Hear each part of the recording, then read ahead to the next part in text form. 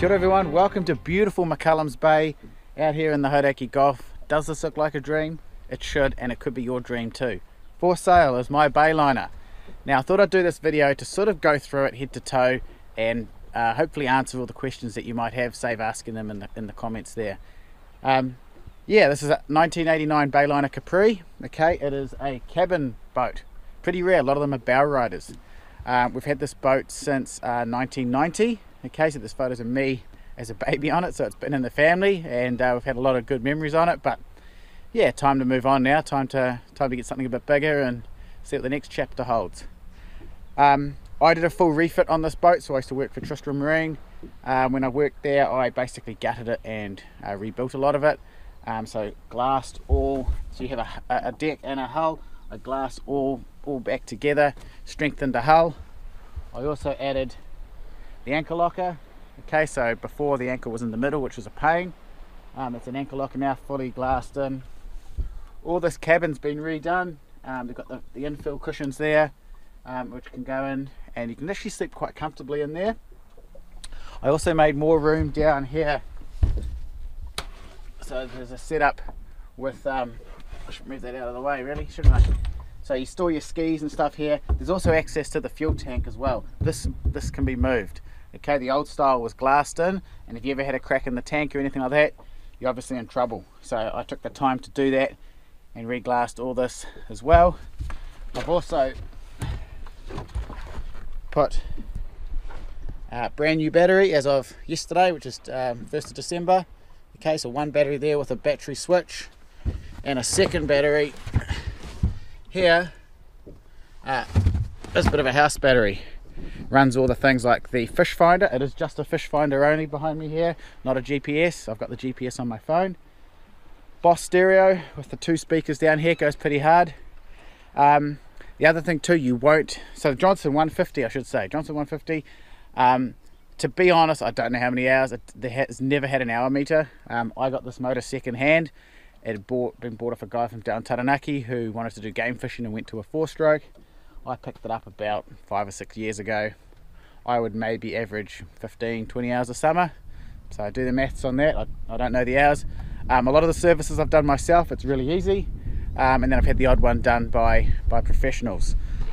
What I have done though, these engines here pre-mix their own oil, so you normally have an oil reservoir, which is great when it works. The thing called the VRO sucks the oil out and mixes it. Okay, when it doesn't work, you're in trouble, and it normally doesn't work when you're a long way from shore. So I bin that system and I premix at a 50-to-1 ratio, so if the engine's going, it's getting oil.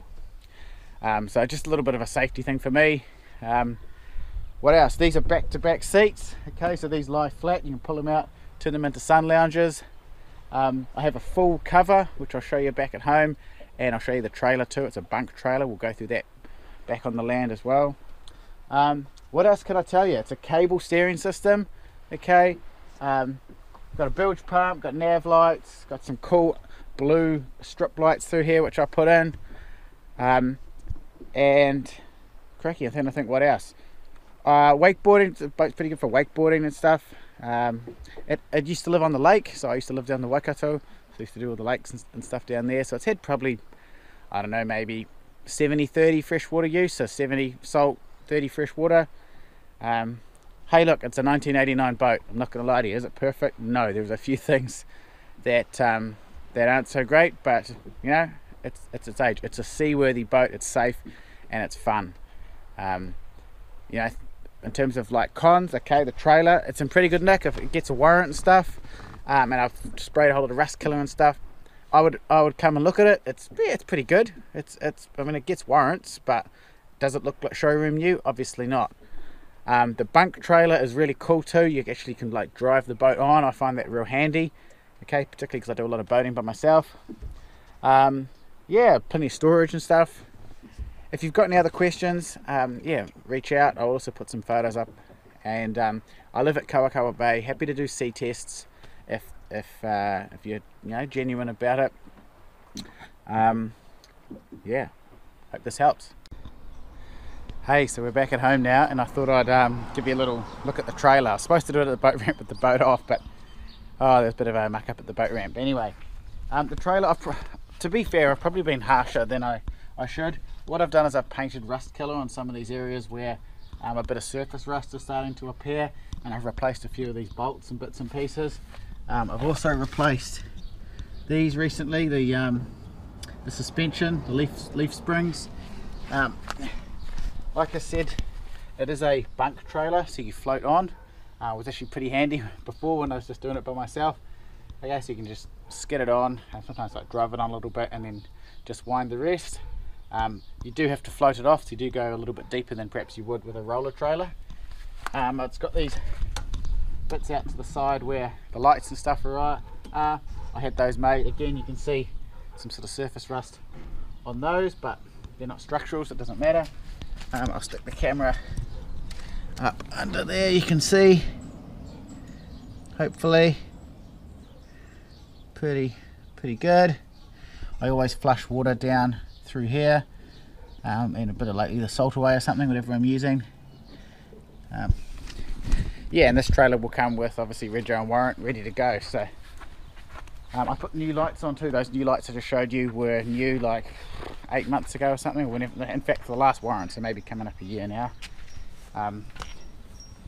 Yeah, jockey wheel, everything like that. Trailer winch, this is like a 1-to-1 trailer winch. It is quite slow, but it kind of needs to be because it is heavier dragging it across those skids there. So yeah, hopefully this answers your questions about the trailer.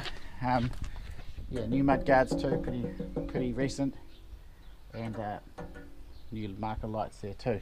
But yeah, hopefully this answers all your questions. There's photos and stuff as well. Obviously reach out. This is a cool boat.